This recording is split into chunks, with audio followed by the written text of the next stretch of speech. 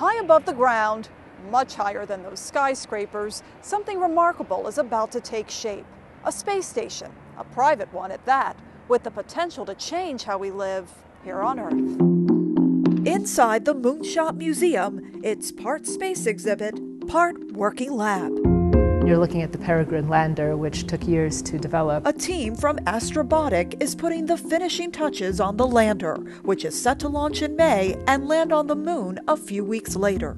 You might think this is happening in a state with a strong aerospace presence. We think space, so you got to go to Florida, Colorado, California, Houston, Texas, etc. Those are all great space hubs. But this is not any of those places.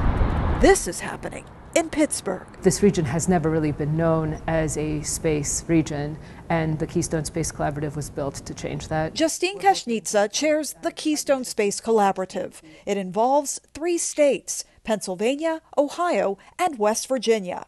Not your usual space hubs, but the collaborative's latest effort could be game-changing: the construction of a private space station from Sierra Space. So it's called the Orbital Reef. We're partnered with Blue Origin on that and several other teammates. There's obviously a lot of commercial space stations being built because right now, as I think most people know, that the International Space Station is nearing the end of its life.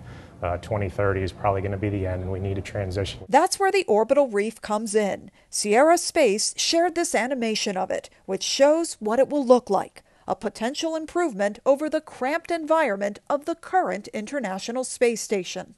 Jonathan Volk is Senior Manager of In-Space Manufacturing and Advanced Materials for Sierra Space. So hopefully our will be a little more neater, but also have the opportunity for much better living quarters for obviously astronauts that are there. But we're also looking to have potentially tourists and the actual scientists who do the research and want to actually take their project and do that research in space. It's a commercial turn for the concept of a space station, which until now had only been in the wheelhouse of major governments. We'd like to get to the point where you don't have to be a professionally trained astronaut or a billionaire to get there. We want to make space more accessible, including for manufacturing, which, when done in the weightlessness of space, could lead to improvements back here on Earth, where gravity can sometimes interfere. You can make potentially better materials that could be used on Earth. And we're talking things like better pharmaceuticals, better semiconductor materials, better plastics, better composites, better ceramics. Which is why the Keystone Space Collaborative considers this work so crucial,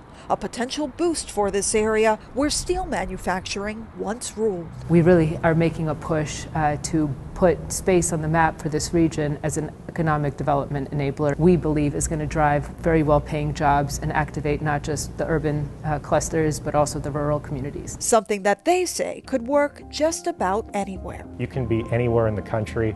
Really think about, hey, how can we grow the space sector in our region? Because far above us, there is space, no matter where you live. Maya Rodriguez, Scripps News, Pittsburgh, Pennsylvania.